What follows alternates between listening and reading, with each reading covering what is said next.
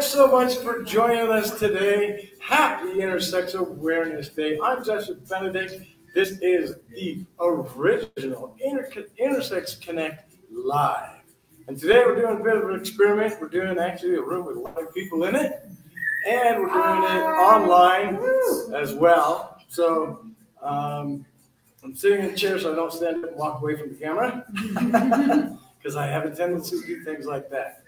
But before we get going, the first thing I want to do is I want to make sure that I give a good shout out to the LGBTQ Center of Southern Nevada, because none of this would happen without. I came here approximately 3 years ago, and I took the center advocacy training because I talked to a lot of intersex people all the time, and I wanted to make sure I wasn't breaking people and that I was doing good things and not bad things. So I came to that training here, and I met a person named Dr. Ray McFarland. He was no longer with the center, but they brought me in to meet everybody in the center and got things going and made amazing things happen.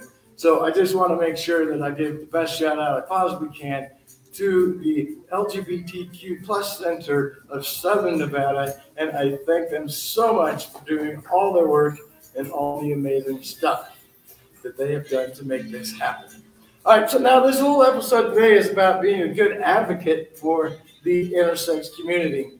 And I have a special guest, but before I bring the special guest on, I would like to talk a little bit about my own advocacy, because I've been doing this for roughly 10 years. It all depends on when you decide I was mad and I was actually doing something and picking the date. I've written to the last 3 presidents. We've had over 700 letters.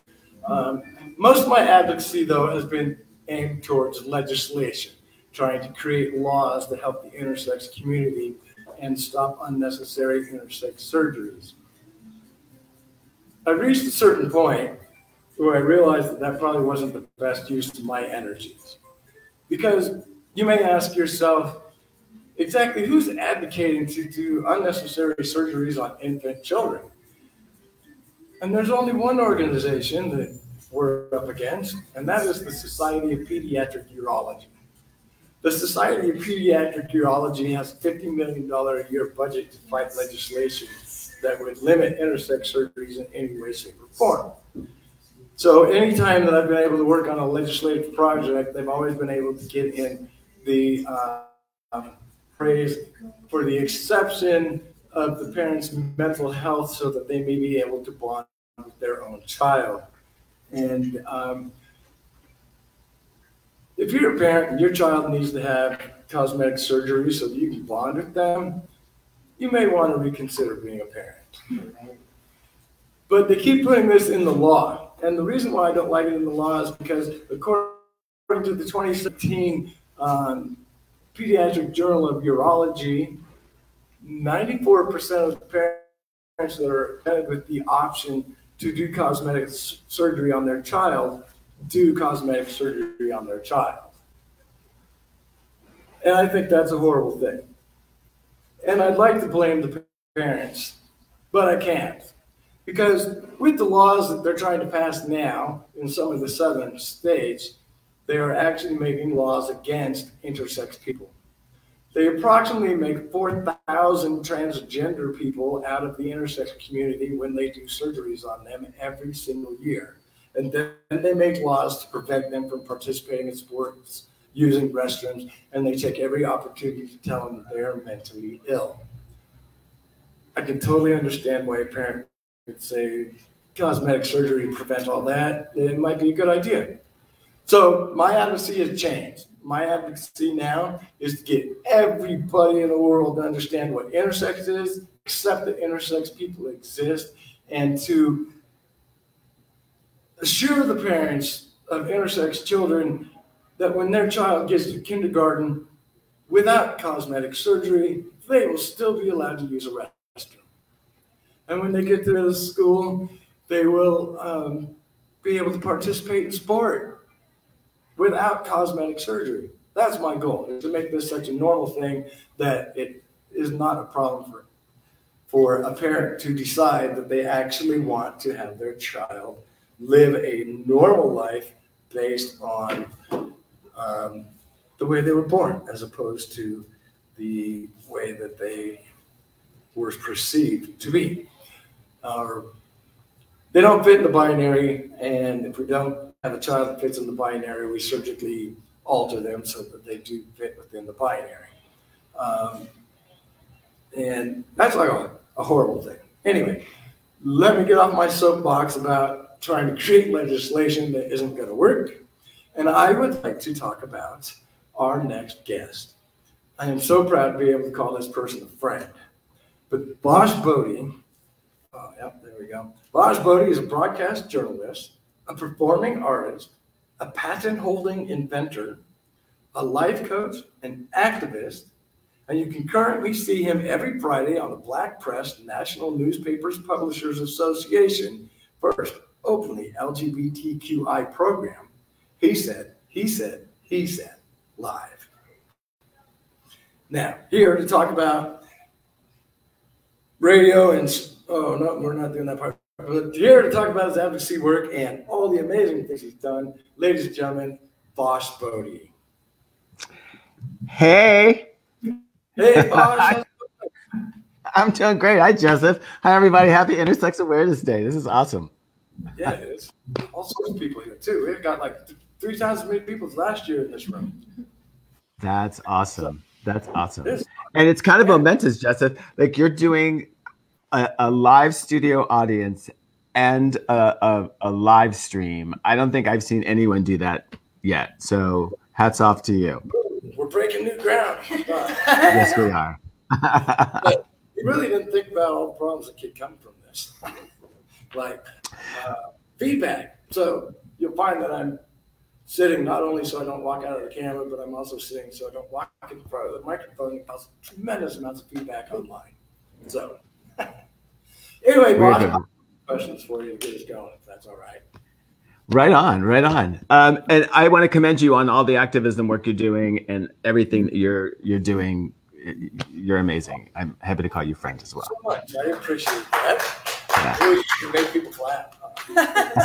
So it's kind of unique because I can't really see the questions online unless I really squint and have my glasses on. But and Vash can't see anybody in the room. So Vash, cannot see anybody in the room. And so it's a little unique in that perspective. Anyway, so some of these questions, if you did actually see our show last Saturday, it was the first ever, the original IntersexConnect, the show live. And I actually talked to Vash then. And Vash has been very instrumental in making this happen today. So some of these questions you may have heard the other day, but the first 2 or 3, and then after that, it's all different stuff. So I promise you I'm not just repeating. All right? So now, first of all, Vash, are you intersex? No, I am not.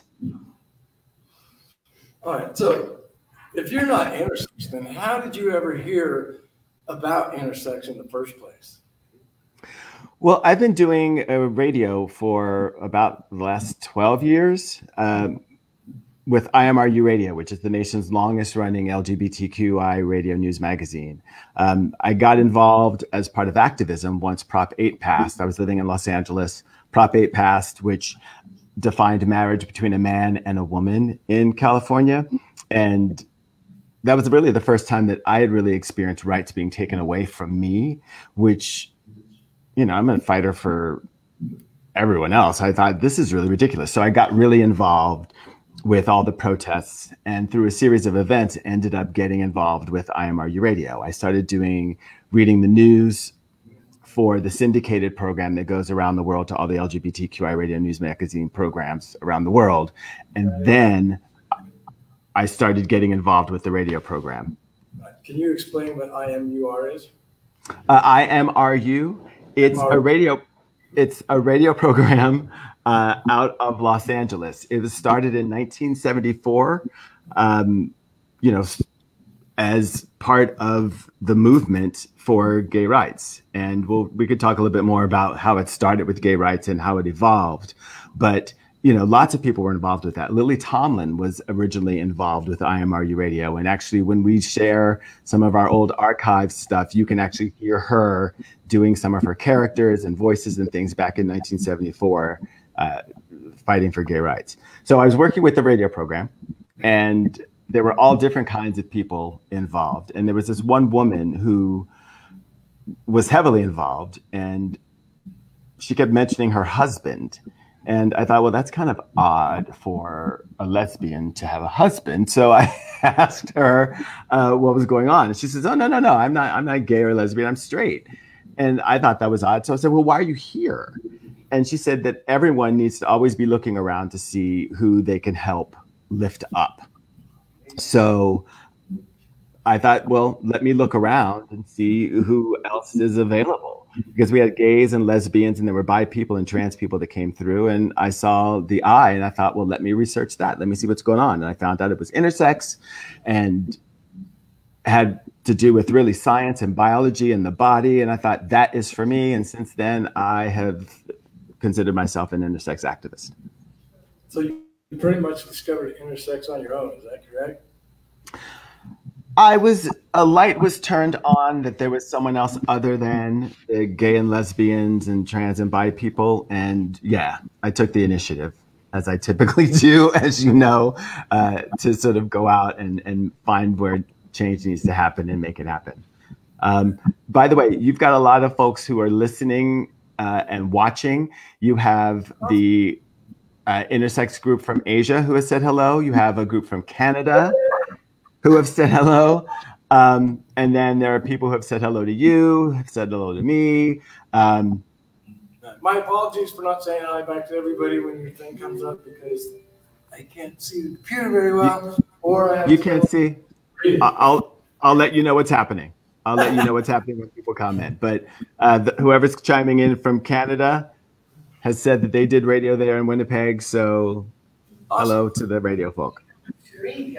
Yes, but then I turn around and look, don't I? Sure. Give you a final when you're up there. There you go. So then, Vash. Yeah. About intersex, and you found out that it was kind of your groove or where your calling was coming into. But how's that go from, well, these people need my help, to I'm actually going to advocate for these people because they need help and I can make a difference? Well, I'd already been given the forum on the radio program. So what our advocacy is when we're doing the radio is interviewing people, sharing their stories, telling their stories. So I started doing that pretty much almost right away. I reached out to Hida, who I found was living in Oakland. I was like, hey, can we get together? And so we did. I think that was, gosh, that's been a while ago that I first met her, or them. Hida actually uses all pronouns, so I feel okay using all of them when talking about Hida. But that was really a good springboard. I mean, there was just so much energy and so much simpatico. I mean, I feel that being a gay Black person, that there are many avenues and things that are sort of set up to block my rights. It just seemed like such the perfect fit. And it's such a diverse community that it challenged me to learn more. And I like that process. I like the learning process. Well, that's awesome. We certainly appreciate all the advocacy that you do for us. And if you don't know who Hida Valoria is, that Vash mentioned, Hida Valoria is an intersex advocate that wrote the book Born Both. I highly recommend you give it a read. It's on audiobook. And actually, Hida reads the audiobook, so you can actually get it from the author as far as how that goes. So I highly recommend that you do that. All right, so Vash, you've been an advocate for about a dozen years now. Yeah. I always ask everybody, because I kept running into brick walls in my advocacy, but have you found anything that just didn't work and you were sorry you tried it? I find that when I just sort of jump into talking about intersex with people, which I often do just because it's just such a passion for me, that I have to ease my way into it. But other than that, anytime I can talk about intersex people, variations, laws, IGM, I take it because I'm always planting a seed, knowing that eventually it is going to pay off. I like that idea because Yeah. my attitude is if people are talking about intersex, even if they don't get it all correct, the fact that they're talking about it is a good thing. Exactly. Most people are like, well, you don't even exist. So Exactly. What worked really well for your advocacy? I have gotten down a really good elevator pitch about what intersex is in a way that hooks people in, that they just want to know more, because I really make it personal for people. Like, I just talk about human development, and that seems to really, grab people. And again, I do radio, so I'm a really good storyteller. I've just done a series of interviews on intersex where I interviewed people, just normal people, about their lives and who they are. I know, Jesf, you were one of them. You're actually the first one. Anyone who's watching now, if you go to the original Intersex Connect, you can actually see the premiere episode. It hasn't aired anywhere else. IMRU Radio hasn't even gotten it yet. But I find that making it personal, making it more than just this umbrella term that people don't understand, is really what drives it home, because intersex rights are human rights, and everyone is really interested in human rights in some level or another. Absolutely. I totally agree with you on that. The folks from Interact have chimed in, by the way. I'm going to let you know who's saying hello and saying things to you. But you've got the folks from Interact who are saying Happy Intersex Awareness Day, which is great. I appreciate that. So my next question, because I know you've studied intersex a lot. There's a period there where you may have known more than I did. First did those interviews, I was like amazed at how much research you did on your own. When you were doing your research, what was the most horrifying, disturbing, whatever thing that you read and you went, oh my God, they do this to human beings? Yeah, well, kind of all of the unnecessary surgeries were a little bit disturbing, just because I would just imagine that it happened to me, and that just did not seem right. And how that affected people as they grew up. I'm going to be candid. Once upon a time, not that long ago, I was a hoe. So to think that other people may not be able to enjoy sex was very, very disturbing. I mean, that really still resonates with me. So I'm very set on making sure that people get to stay in the bodies that they were born in, to be able to experience those bodies. Because from a spiritual standpoint, that's what I believe. I believe that we as spirits experience this plane, this existence, through sex and through intense emotion. And to cut someone else off of part of that human experience that our spirit is supposed to have is extremely disturbing on a very, very, very deep level to me.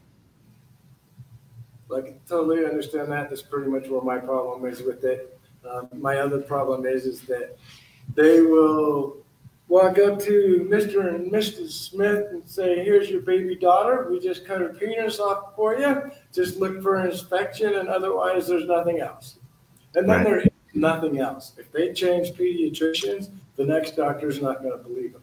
If they don't ever tell that person their entire life that they were born intersex and had surgery like my parents did to me, right? When the doctor's going to tell them to pull a cap.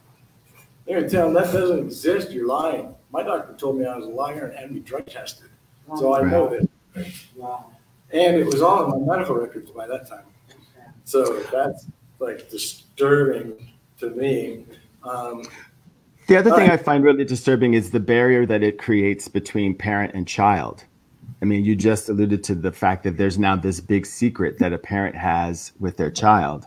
And, that's also a very disturbing thing. I mean, parents are supposed to protect their children, and to have a medical practitioner step in between that. I mean, how does one really? Absolutely. I've always had a problem with parents lying to children. I even support some people that told their children that Santa Claus doesn't exist. I never told my child that there was a Santa Claus. I told him it was pretend from the word go, and my son believes me. Because it's something important. It's like, dude, I didn't lie to you about Santa Claus, and I'm not lying to you now. We need to talk. And the fact that I can say I didn't lie to you when you were 4 is a very good hook for being able to let your children understand that when you're honest with them, you are, and that you're not ever going to lie to them. Exactly. So what do you think that the average person could do to help advocate for the intersex community? Well, the first thing I think that people can really do is something that they can just do for themselves and for general humanity, which is to stop holding themselves to false images and expectations about what it means to be a male or a female or a beautiful person or a lovable person on the planet. So whatever anyone can do to do that, that's only going to help their mental health and actually help them see that people show up in all different kinds of ways on the planet. So that's the first thing that I would say that the average lay person can do. Help us all out by doing that. The other thing that people can really start doing is stop conflating sex and gender. Amen. Right? That is a gateway into understanding that both of those things are able to exist outside of a binary, and that's only going to advance the conversation. That sounds like a really good thing for everybody to do. And the last thing I would add, pardon? The last thing I would add is that the average person can start including the I in whatever initialism they use to describe the queer community, because absolutely, please always include intersex in your human rights campaign. Yeah. Because we are all about the human rights.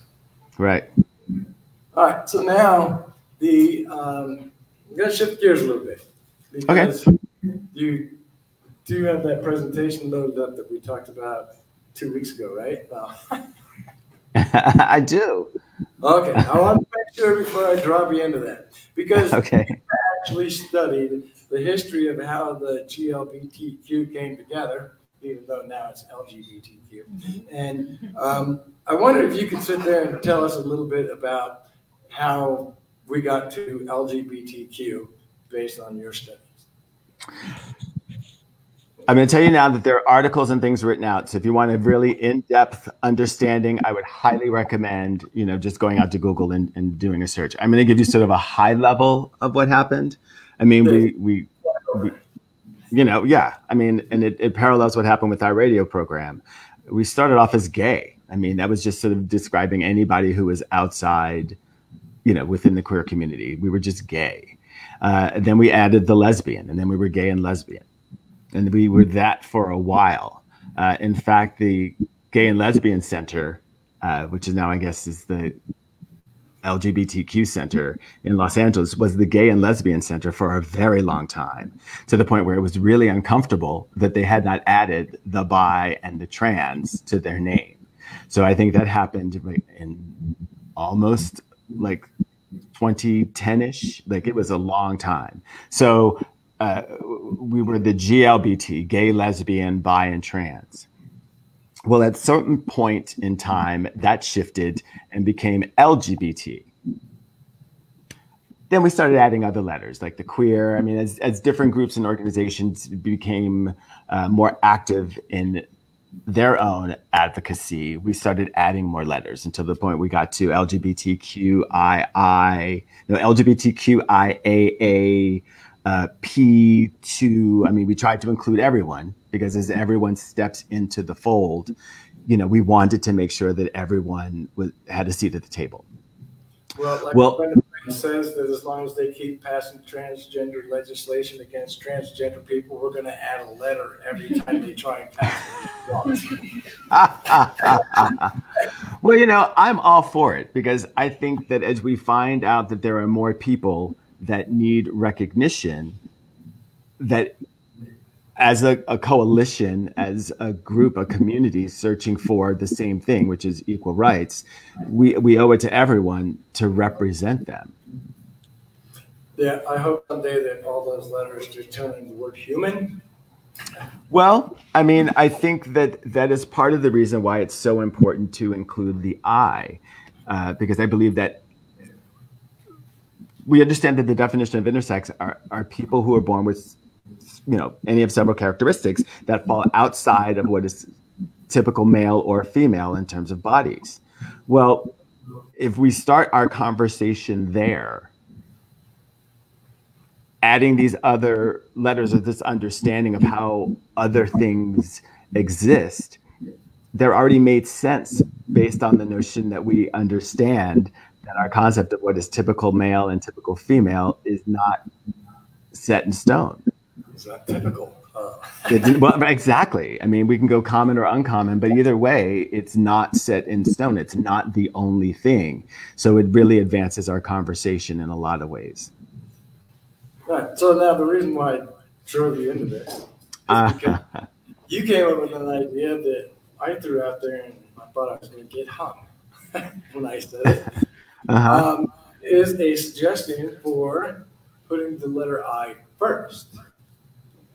Well, yeah, definitely. In terms of again, with advocacy and working with radio program, another thing I've done with my advocacy is trying to get other organizations to adapt and add the I, right? That's a whole big movement to add the I.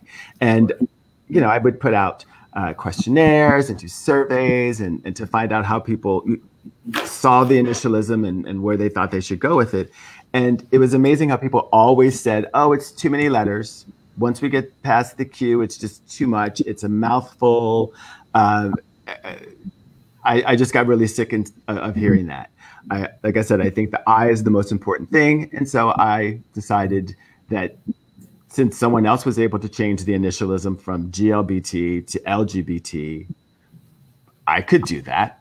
I'd gone to a few retreats, one of which was the Cutie POC, Queer Trans People of Color. I really like that Cutie POC. I thought that was really kind of catchy. So I was just sitting down one day and I thought, I'm going to resolve this. I'm going to come up with a way that if it's too many letters, people can drop their own, but I'm putting intersex first and I'm going to make it catchy. And so I did. So I kind of introduced it a little while ago, maybe a few weeks ago. People seem to like it. I would love to share it. Can I share it? Please do. All right. It is a participatory little video, but I'm just going to play the video. And I want you guys to say it. If you're at home, I want you to say it. If you're in the audience, I want you to say it because I think it's worthwhile. Here it is. LG.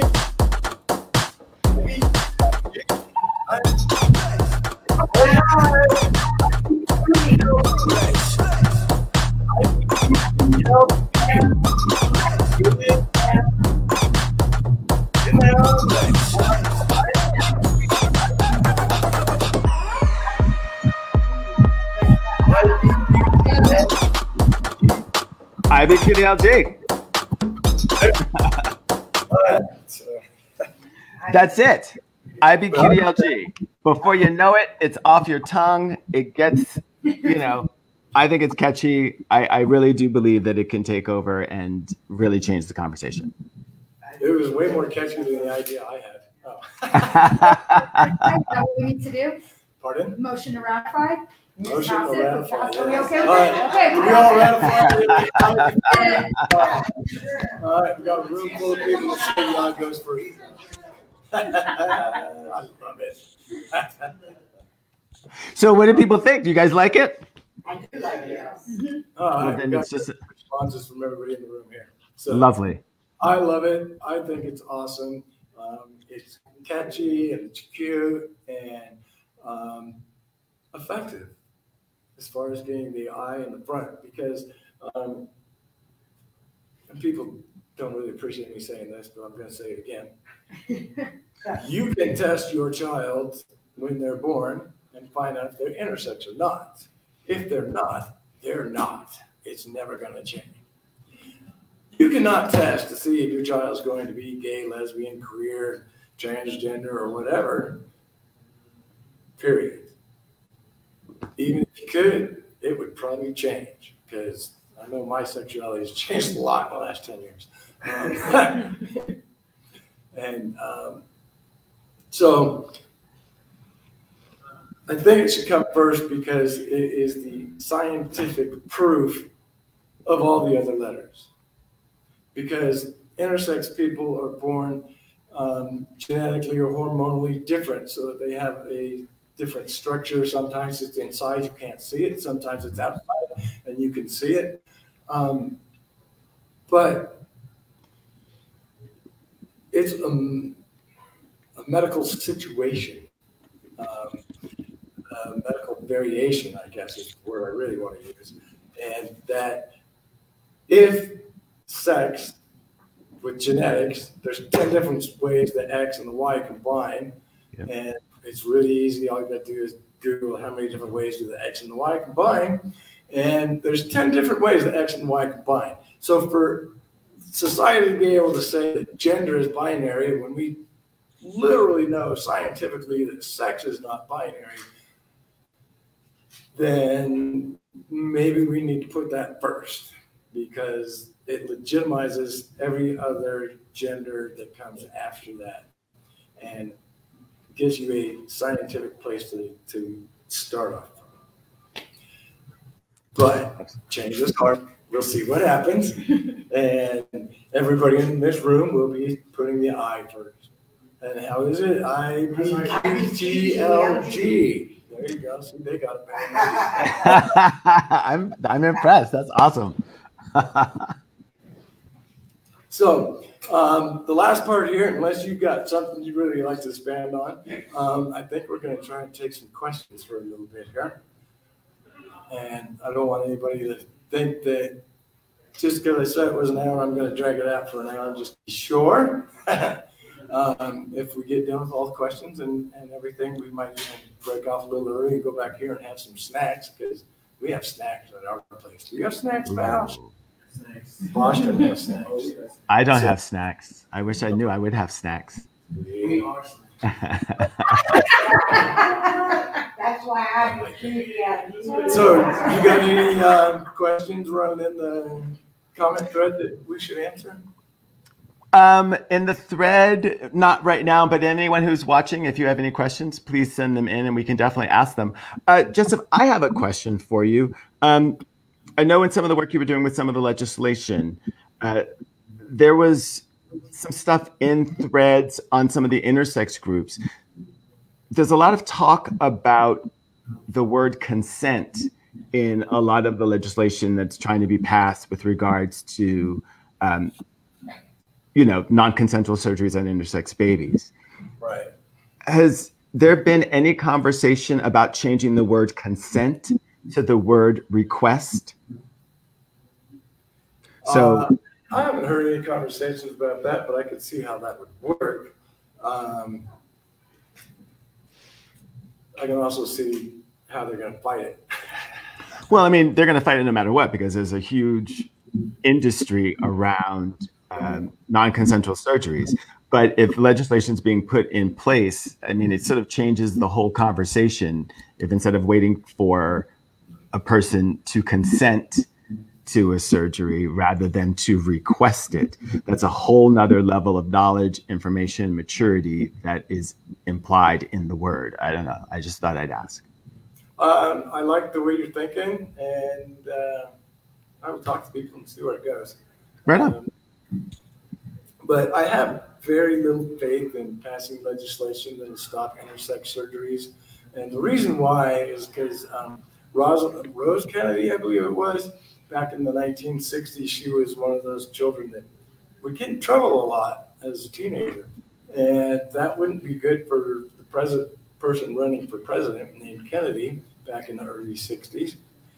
So they gave her a lobotomy. Oh, wow. And that lobotomy didn't work very well. She was a vegetable, basically, after that. And the Kennedys fought to put an end to lobotomy. And lobotomy is still legal in America today. And they will tell you the same things that the surgeons for intersex children always tell me. Well, we do it way better than we used to. Oh my God. Wow. So you destroy lives better than you have ever. Anyway, don't let me get off on that tangent. Yeah. So, well, it is called a practice. It's a medical practice. It's not a medical. yeah. Yeah. So we did touch on your interview series for just a moment. I was wondering if I want to expand upon that, as in comes out November 1st, something like that. Anyway, tell me about your Intersex interview series. Well, during the pandemic, I was in a space where I was being a caretaker. And when I'm in a tough situation, I find that it is best for me to be creative. And I really wanted to up my level of intersex activism. And I thought, what better time to do what I do, which is to tell stories. So I reached out to people on some intersex groups and asked anybody if they wanted to talk to me. And you were one of the people that reached out and said, hey, I'll talk to you. So I put together a battery of questions that I thought were important for people, both in and outside of the intersex community, to know, to put a face and a story to this whole notion and concept of intersex.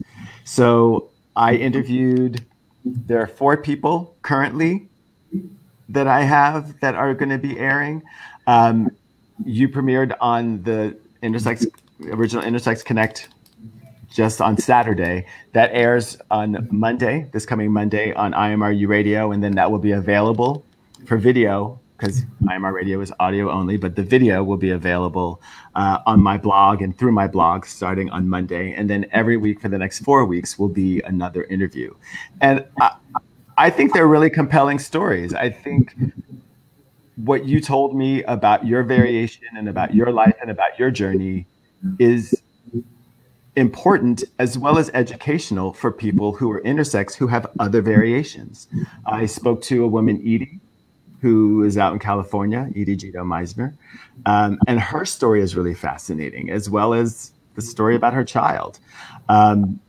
And then I spoke to a doctor in Pakistan who holds intersex awareness seminars, and we get to talk about the work that she does to change the way that births are being announced within Pakistan. And then I spoke to an artist. Reveal parties in Pakistan? Is that what you're telling me?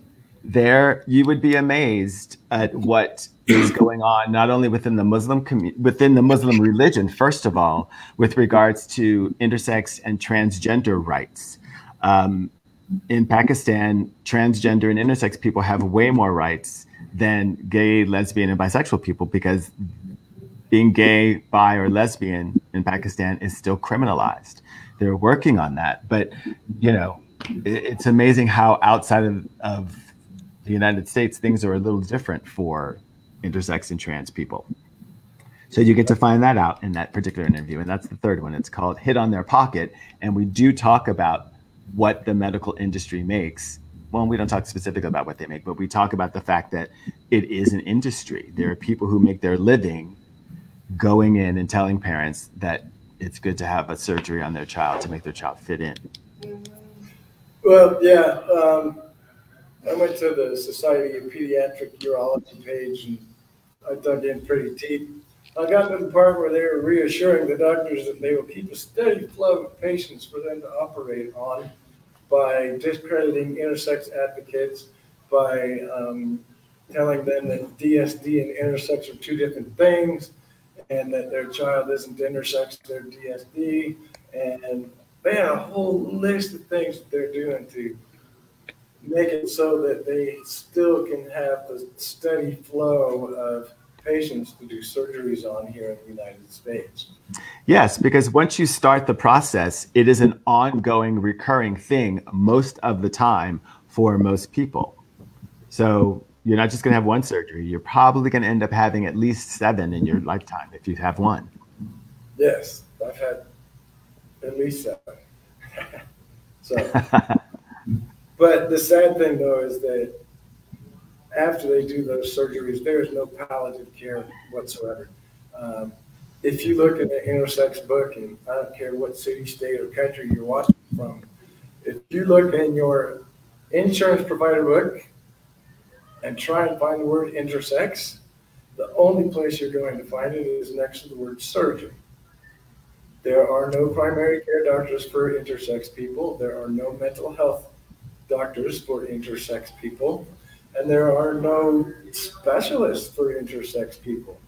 You know, I can't imagine what other surgery they would do that removes a part of your body that everybody could know about or eventually see. The people you care about the most are going to see.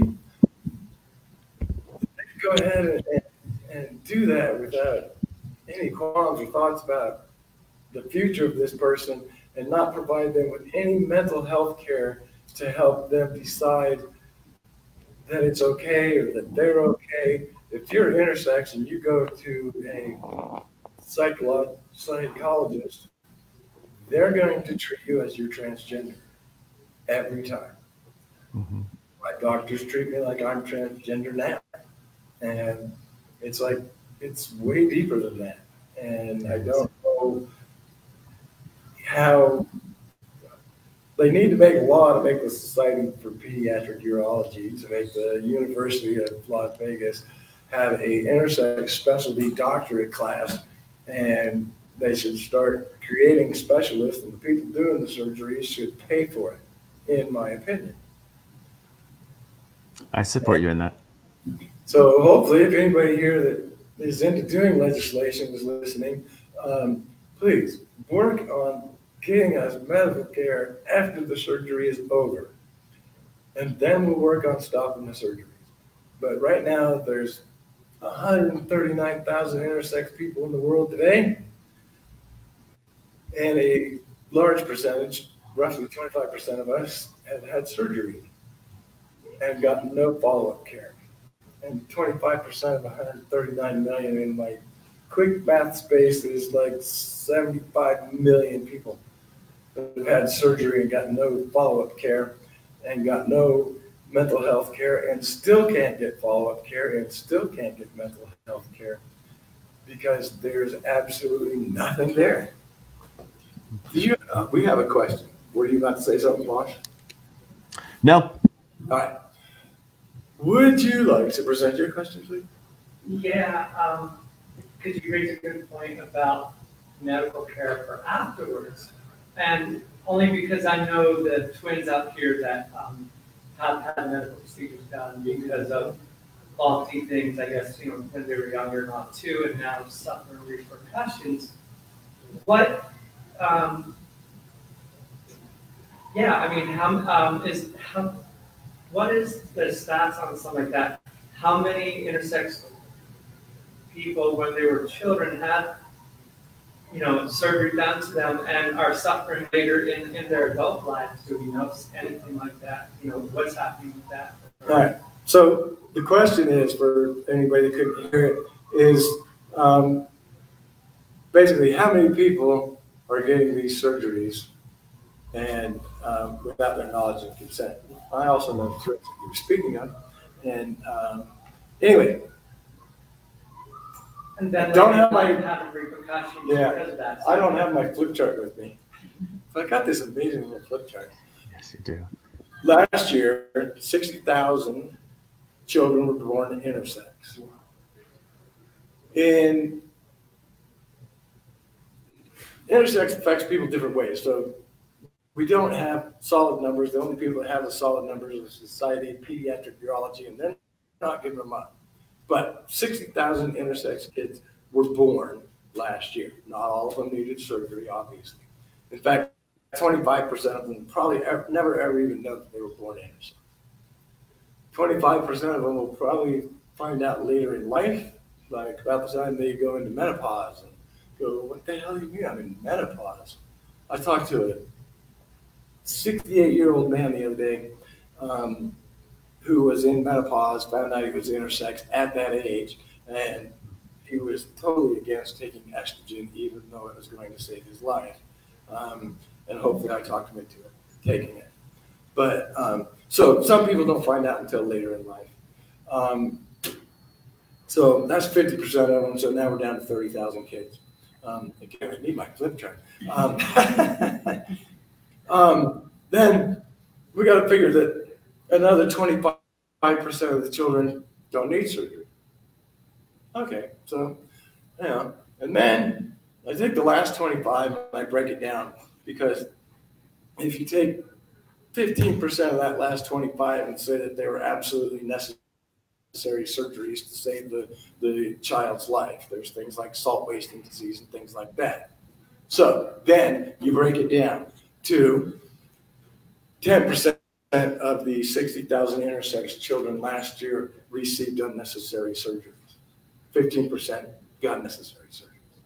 In my estimations, these numbers are not solid. But it really doesn't matter what this last number is, because if you take the 10% of the 60,000 intersex children that were born last year, that gives you 6,000 children that were surgically assigned sex in America last year.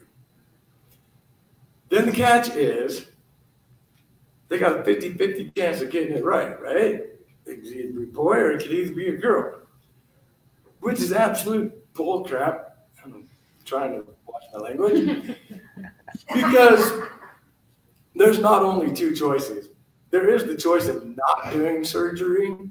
So if you consider that one of the options, they got a 33.3% chance of getting it right, which means they have a 66.6% chance of getting it wrong, which means that there's 4,482 children that are going to disagree with their surgical assignment every year. 40,000 every decade. And then if they have the audacity to disagree with their sexual surgery assignment, they're banned from sport. They're told they're mentally ill. They aren't allowed to use public restrooms. Their doctors tell them they're insane, and they are treated horribly. That's 4,000 kids a year in America that they literally surgically created transgender children by the surgery they did, and then made laws against them. I don't know how that makes sense in anybody's world, but if you're going to force me to get my arm cut off and then tell me I have to do everything right-handed or I don't exist, I'm going to have a problem with that. So the answer to your question is approximately 4,483 children every year disagree with the sexual assignment they were given in a surgery that they were never allowed to choose. So does that answer your question well enough? Yeah. Kind of. It's like, what? Well, I mean, and I gather it is complicated because you really don't have the stats because they're not being readily available for you. Well, yes, the Society of Pediatric Urology doesn't want us to know. Right. Because I honestly think the numbers are double that, in my own opinion. But I try and go with numbers that I can prove, and I can prove these numbers to the nth degree.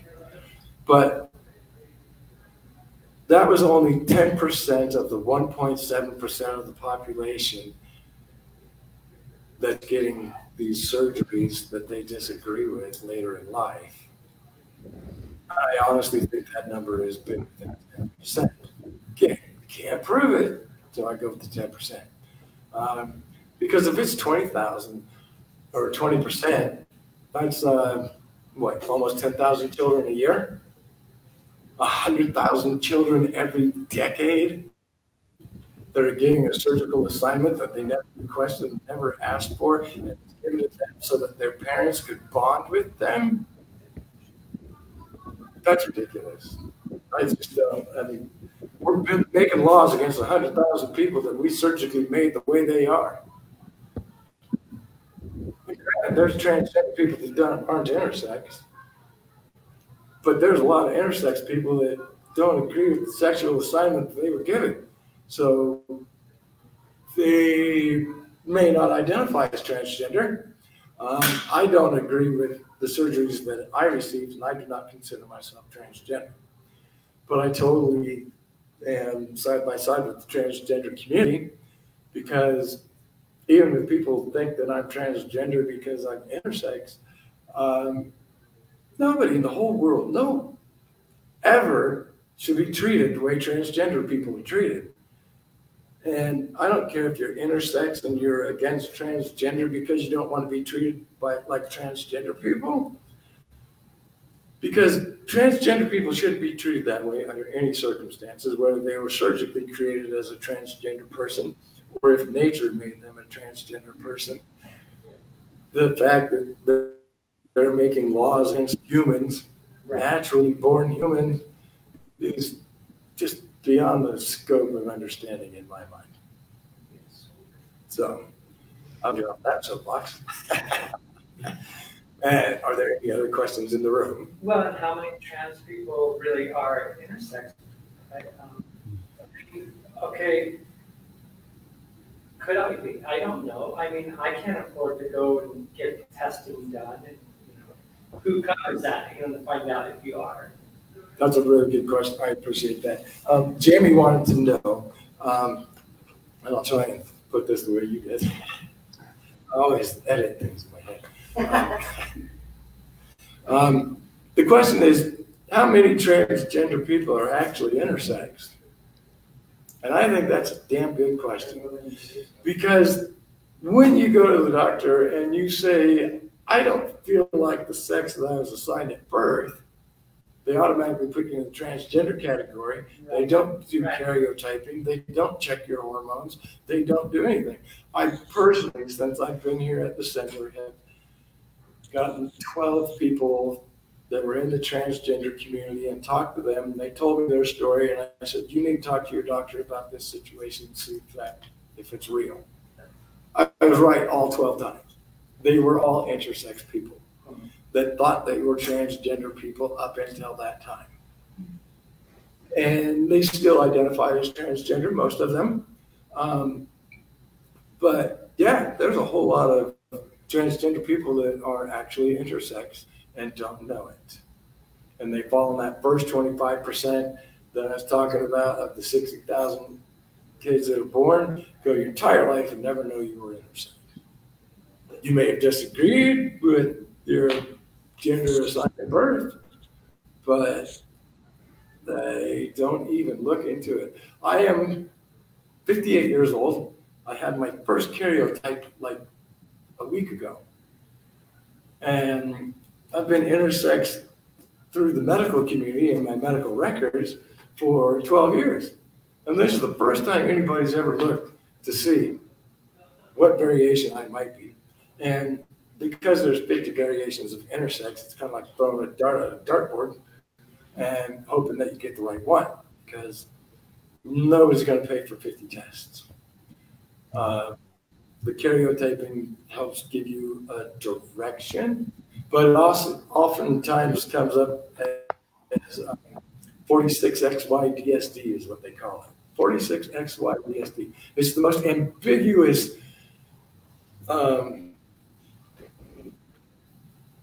diagnosis. There we go. That is the most ambiguous diagnosis of ambiguous gender that I've ever heard of. Because basically it's like, well, you're 46XY and you were born a hermaphrodite in my particular situation. And that's all we know. We don't know why you were born a hermaphrodite. And it's like, oh, okay. So we'll never know? Correct. So, I mean, there's reason there's people that are intersex, they don't even have a test to figure out why they were born intersex. They were a natural variation of human being that was naturally born that way, and there was no outside effects on the situation whatsoever. So, and the hormones and the genetics are good. And we do have another question in the room. There's also one online when you're ready. No, why don't we do the online question first so I don't hog up all the space? Okay. Well, someone asks, what barriers and or opportunities do you see for intersex communities to advance their human rights via allyship with other current or historically marginalized populations? I see that we're stronger together. So the more we can build, a coalition of people that understand everyone else's situations, the better. So I know this past year when the Black Lives Rally and Black Lives Matter movement really happened, to really see how everyone came out to support this one particular movement. I think keeping in contact with those groups is huge. People fail to really remember and realize that the Black Lives Matter movement was actually started by a lesbian. So we already have a good crossover within our different communities in terms of all seeking rights. So I say working together is probably the best thing that we can do, and that's probably one of the greatest opportunities that I see. In terms of a barrier, oftentimes people are so focused on their own journey toward equality that they fail to see others. So the more we talk and communicate, the better. I hope. Let me know if that answered, and does anyone else have any input to that question? If you don't mind. One of the biggest obstacles the intersex community has for coming together is that they divide us in so many different ways. There's 50 different ways to be intersex, and a lot of them are very similar. And they will go through there and do the genetic testing, and they'll find one hormone that's a little bit different than the other one, and then they'll make a whole new category. So they keep dividing us into smaller and smaller categories so that it seems like there's fewer and fewer of us actually existing on the planet. And then they divide DSD and intersex, because in 2006 at the Intersex Consensus Conference in Philadelphia, they decided to stop using the intersex word in the medical community. And so therefore, up until then, intersex and DSD were the same thing. DSD wasn't used very much. And then it was cutting down on the number of surgeries that they were able to do. So they needed to get rid of the natural variation of human being and turn it into a disorder of sexual development. And so if we can get the DSD and the intersex people together and the Turner syndrome people together and the PCOS, polycystic ovary syndrome people together, because there are people with polycystic ovary syndrome that are intersex. They aren't all intersex, but some of them are. And if we get all these people to come together and say, as a one voice of 139 million people shouting at one time, we might actually get something done. But right now we're all divided by intersex and DSD and Turner syndrome and anti-androgen sensitivity syndrome and CHS and things like that. And we just need to come together and realize that we are all one very discriminated against group of human beings. All right, so I'm going to go to the questions room real quick. Dr. Ray, what's your question? Hey, I would love to hear the elevator pitch. You want to hear that? Absolutely. So much for that question. Vash, you want to give us your elevator pitch on intersex? It's extremely high level. It is in no way medical. It is just to get people to understand. And I say, you know, we all start off with an X chromosome, which means we all start off as female. And later in development, that other chromosome, that other part of the karyotype, the X or the Y kicks in, which either keeps the ovaries inside and the clitoris short or drops them down to become testes and elongates into a penis. And anywhere along that process, anything can happen. That always has people riveted. So it's high level. But I mean, I also have hand movements. It's like ovaries up and down, short or tall. It's very musical. Like it really does get people engaged. Either that or they're just mesmerized. But if I can get through that, which is usually like a sentence or two, I usually have them hooked and I can get them to listen more about intersex and intersex rights. There you go. We're going to have to get you to put that on video so we can run the hand movements as well. So, well, we're at an hour, Jesf. So yeah, we're out of time. You guys can continue on. Are there any other questions before I let Vash go? I just want to say thank you so much. I'm changing my entire presentation now because of that. And with the hand movements, with the clitoris, with the penis. I'm going to throw it all in there. And I just want to say thank you so much. Right on. Thank you. And I don't know if you heard that, Vash, but I did. I did. You did. Okay, good. Because I wasn't. Well, I appreciate it. And remember, IBQDLG. There you go. All right, Vash, I would really like to thank you so much for doing the second episode of the original Intersex Connect Live. And we'll be doing another episode the second Saturday of November, whenever that is. And I'm hoping for 10 a.m. because 5 p.m. gives me all day to stress out. I didn't enjoy it at all. So we might be doing it a little earlier than we thought.